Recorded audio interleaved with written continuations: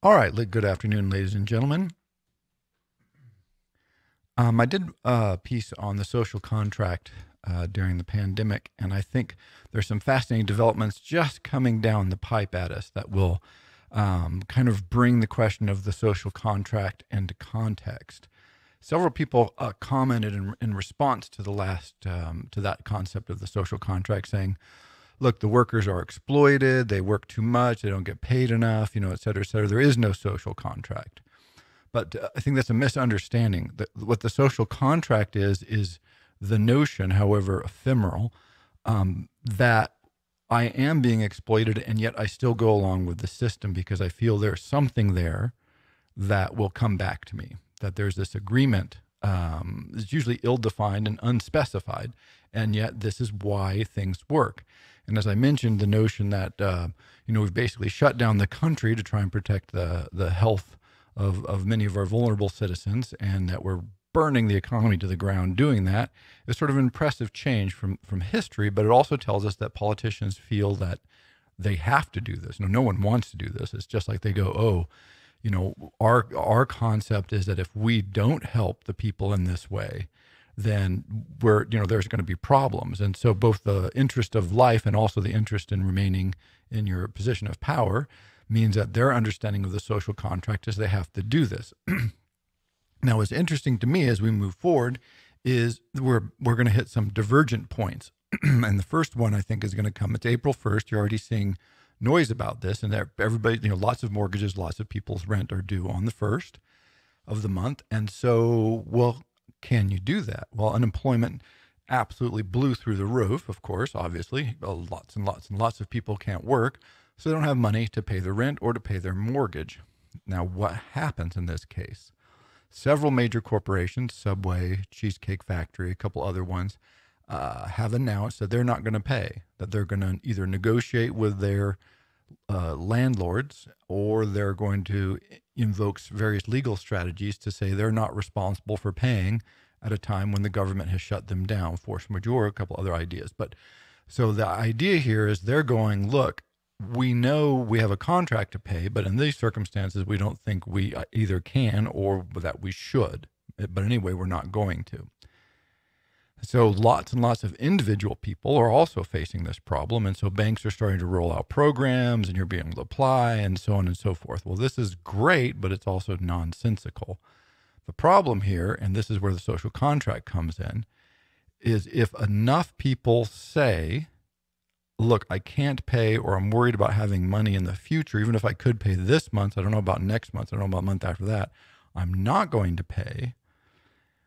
This, of course, will stress the financial system, extraordinarily. And in fact, already the Fed has put, they just said unlimited money. The mortgage bond market, all these have been seizing up. The credit markets have been seizing up, and the Fed's been pumping money in.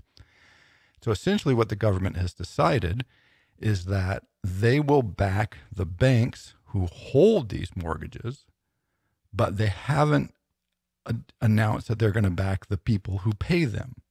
Now, this is a divergence. The federal government has said we don't want our banks to fail, but individual people who are paying, they haven't actually come out with a comprehensive program for that. Now, they've announced various stopgap things, call your mortgage broker, all this. Well, that's fine, but that's just not what we need, right? That's not going to solve the problem. And where this becomes a social contract issue is if enough people say, no, I either can't or I just am afraid to, I think it's a bad idea, then now you've got a problem. Does the government say, hey, no one's going to be evicted for 60 days, but at the end of 60 days, we're just going to start evicting all these people who didn't pay? Wow, think of what that would mean. Or does the government have to step in retroactively and go, right, of course you don't have to pay.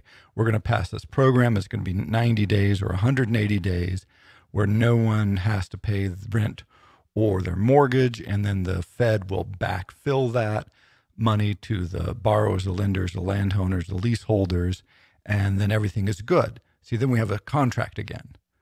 So you're actually, how this dynamic plays out, I think, is going to be fascinating. So look for this, because if enough people don't pay, even if the government doesn't want to, they don't have a choice. either the system at that point would break down completely, no matter how much money they put into the banks, it wouldn't matter, or the government decides to come to agreement and to say, hey, we're going to put out this really big, massive program that everybody can participate in. So far, they haven't done that. They've been behind the curve, obviously.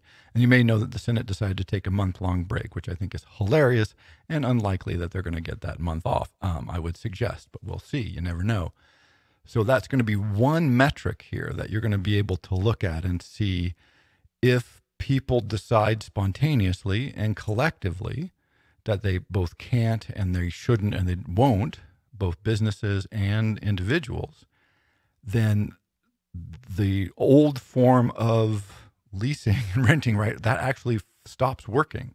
It's a legal arrangement, but it only works because 98% of the time everybody agrees to it and we all go along. But if one person doesn't pay their rent, you can kick them out.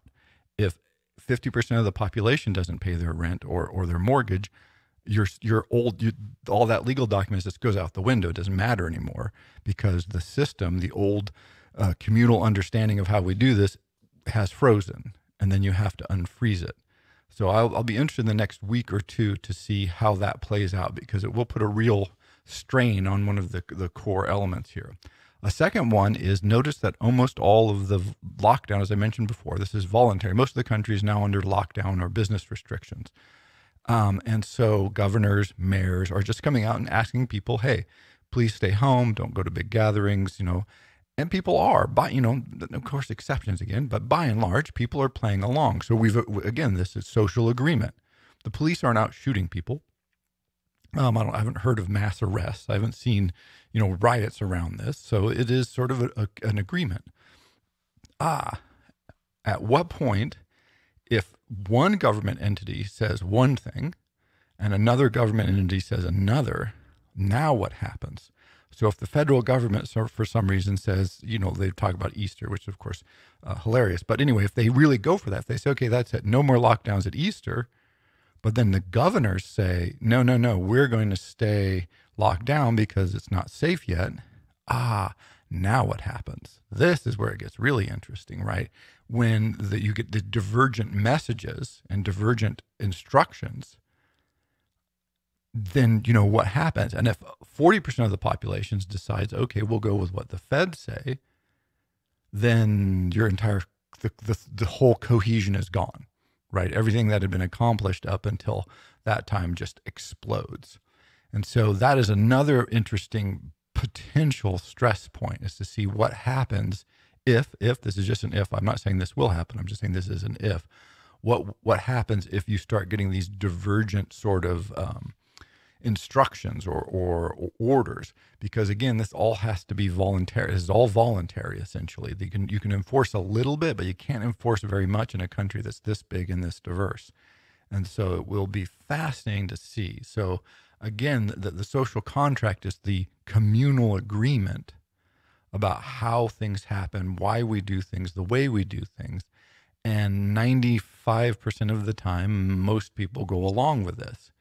And we may not like it. We may say, oh, yeah, look, these workers are being exploited. They don't make enough. And we're going to, lobby and argue for that. But we don't stop the system.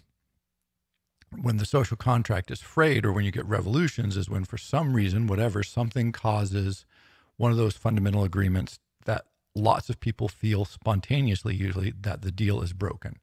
And when that happens, then stuff gets crazy. So we don't want that to happen because, revolutions tend to be messy and destructive. But stay tuned. We will find out in about a week or 2 weeks what happens on the April 1st mortgage and rent and lease payment schedule. If it's really catastrophically bad, which it very well could be, in fact, I don't see why it wouldn't be, then you're going to see the federal government's going to have to come in and come up with another plan, some other strategy to deal with this. So just two different stressors that are coming that I think you can watch when you ponder the social contract.